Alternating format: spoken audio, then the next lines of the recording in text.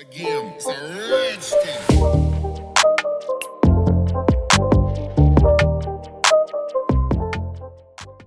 What is going on, guys? Welcome back. In today's video, we're going to learn how to detect or classify breast cancer in Python using machine learning. So let us get right into it. So let us get started with some basics. And the first thing we need to do is we need to install a couple of external libraries that we're going to use to load the data set that we're going to use to pre-process the data, to train a model, to evaluate a model, to visualize results. We're going to need a couple of external libraries for that. And in order to install those, we open up a command line, so cmd on Windows or the terminal on Linux and Mac. And then we type pip install, and we're gonna need NumPy, we're gonna need pandas, we're gonna need matplotlib, we're gonna need scikit-learn for the machine learning and for the data set. And optionally, you can also install Seaborn, which I'm going to use to plot a correlation heat map. I'm saying optionally because we're not gonna, you don't have to use it because that's not the focus of today's video to plot a correlation heat map. I'm just gonna do it on the side. The main focus is on getting data, pre-processing it, and then training a model and doing some predictions or evaluating the model. So for those things, we're gonna need those libraries, and this is gonna be an additional library that we're going to use for a more advanced visualization. So once we have that, we're going to start by saying from scikit-learn.datasets import, and we need the load breast cancer function. Now at this point, I think I need to mention, I think it goes without saying, but I need to mention that this video is not medical advice. So I'm not claiming that you can use this machine learning model that we're going to build today to do actual medical work. This is just programming advice, so don't take this as medical advice. The basic idea is that we're going to have a data set, and I can load this here into the script by just saying data equals load breast cancer, and then I can just print data. And the basic idea is that we have a data set with certain information about tumors, and we need to say if these tumors are malignant or benign, basically bad or evil or harmless, you could say.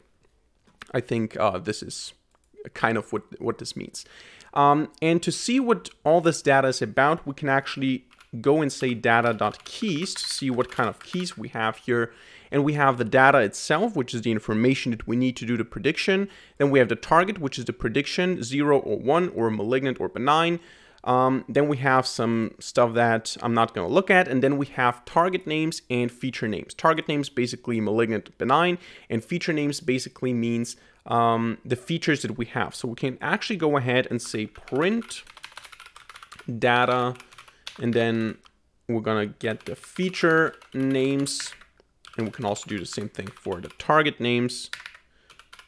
So target names, feature names. And you can see here that the feature names are mean radius, mean texture, mean perimeter, mean area, and a bunch of other things. And then the target names are malignant, benign. So we use all these things here, all these measures. So we can go ahead, if we have the necessary equipment, we can get such a tumor and we can measure all these things. And once we have them, we can use them to make the prediction, or we want to be able to use them to make the prediction. So essentially, you could say from a machine learning perspective, the features are the X values and the targets are the Y values. And because of that, we're going to say now that X equals data and then data. And data contains basically all the feature data without the column name. So those are the column names, you could say, and data is essentially just are the numerical values that belong to these columns. And Y is just going to be data target. So now we have this data, but usually in machine learning, what we do is we split into training and testing sets. So we don't just want to get the data and then train them all and then we have a model. We want to see also if we train them all on some part of the data, how well does it perform on unseen data? And for that, we're going to say from scikit-learn.model selection import train test split. And then we're going to say now x underscore train, x underscore test, y train, and y test is going to be equal to train test split x, y, and the test size is going to be 0.2, indicating that we use 20% for testing, 80% for training. We take 80% of the data, we train a model based on those 80%, and then we try to see how well it performs, how good the predictions are if we applied on 20% of the initial data, which is the testing data set. Now, all we need to do here to actually build such a model once we have the data is we need to just say from scikit-learn dot, and now you can choose a model that you want. It should be a classification model, so you can go with logistic regression, you can go with a support vector classifier, you can go with a neural network if you like. I'm just going to use a simple k-neighbors classifier, so I'm going to say from scikit-learn dot neighbors, we're going to import the k-neighbors classifier. You can also use random forest, and maybe in fact you're going to get better results by using something like a decision tree or random forest classifier. And of course you can also tweak hyperparameters, which is a bit more advanced. So this video here is targeted mainly at machine learning beginners because this is a quite easy task. So we're just going to use a plain k-neighbors classifier. I'm going to say that CLF equals a k-neighbors classifier. And now all we need to do in order to train this classifier on the data is we need to say CLF.fit xtrain and ytrain. This basically means that we take the data, basically a train test split takes the data and then randomly picks 80% out into the training data, so into xtrain and ytrain, and then the rest, the 20%, the remaining 20% are y-test and x-test. And now we build that classifier, we train it on the training data, and now we have this classifier that is able to make predictions. This is already happening all behind the scenes. We don't implement this from scratch. And if we now want to know, okay, how well does this model perform on unseen data on x-test and y-test, what we do is we just say print and then clf.score, and we pass x-test and y-test. And what this basically means is that it's going to look at the test data, it's going to make a prediction, and it's going to say, okay, is this prediction the same as the y-test prediction? So it's going to look at the first data row, and it's going to say, okay, based on this, I predict that this is malignant or benign. Then it's going to compare with the y-test, so it's going to compare with the actual truth. So is this malignant or benign? And then it's going to say, okay, was this a correct one or not a correct one, not a correct prediction? And then in the end, we're going to get a score, which is the accuracy, how much percent of our predictions were true. So we can run this now, and we can see here 91%. Now, if I run this a couple of times, we're going to get different results. 92, 92, 95, 94, 92, 96, 94. So you can see we get different results because we do a different split every time. We can also fixate, or we can also fix that random state by just saying random state equals and then a number, for example, 10. And then we're always going to get the same split. So we're also going to get the same result, 0.921. Now this is how you do that. This is how you evaluate the model. And now all you need to do theoretically to actually predict new information is you take all your medical tools. Obviously, we cannot do this on the computer now. We don't have an actual tumor to look at. But if you have a tumor and you have the measuring devices as a medical professional, you measure all these features. So you look at the features, like what did we have, mean radius and asymmetries and all that. You take these measures, you put them in a document, you write them down, and then what you do is you go and say clf.predict, and then you feed in here the x new data, which is the data that you have. So let's go ahead and generate some random data so that you can see how you would do a prediction once you have data. Now, of course, if you have the actual data, if you do the measurements, you're not going to generate random values. So you would do something like x_new equals, and then in a list, you would pass all the values. So you could go ahead and print data feature names again. And when we run this, now what's the problem here? Okay, let me just remove that. You would do that, and you would see here the individual features. You would do the calculations, you would do the measurements, whatever you do, and for each one of those, you would say, okay, x new equals, and then you have a list here, and you would say, okay, the mean radius is, I don't know, I'm gonna pick now any value, 3.4. Mean texture, 1.2, I don't know. You just fill up these values with the values that you calculated or measured as a professional, or you take them from somewhere else if you have the data already. And you put them in a list like that, or you load them from a file. And usually you want to use NumPy array, so we're going to say np.array, and we're going to turn that list once we have it into an array. And of course, for that, we need to import NumPy, so import NumPy as np. And once you have 30 values, you essentially just feed them into the predict function and you get a result. So here what we're going to do, we're going to also import here random, and we're going to say that we want to do random.sample, and we're going to use the range 0 to 50, for example. We're going to take 5 values from there. Not 5, sorry. 30 values, because 30, we have 30 features. And you can see how many features we have by just saying length of feature name. And then you get 30 as a result here. So here we generate now 30 random values, so meaningless values essentially. But if we have a list of 30 values, in practice, of course, not meaningless, we go ahead and we say print clf.predict, and then we pass a list. Why do we pass a list? Because usually we predict multiple values at once, so we don't just pass this single instance into the predict function, we pass a list containing that instance. So x new, for example, and in this case it would say yes, it's malignant, or actually one was benign, right? I think one was benign. So it would have the class 1, and to figure out which one this is, you can just go ahead and say data, and then what was it? Target name, right? Target underscore names. Index, whatever we get out of this here, and I think we need to actually say 0 because I think we got a list as a result, and then you see benign. Okay, so this is how you do a basic prediction.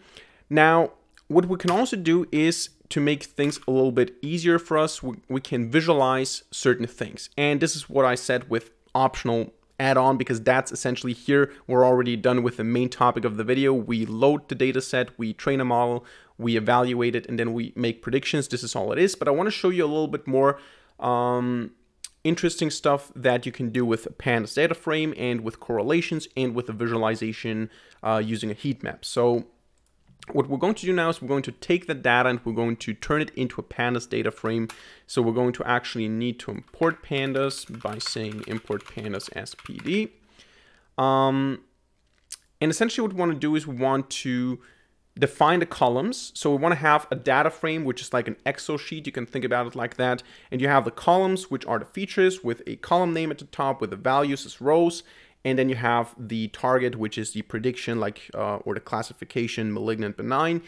And this is what you want to have. And then you want to calculate the correlation. So which feature influences this final feature the most, and why and how, negatively or positively, a lot or just a little.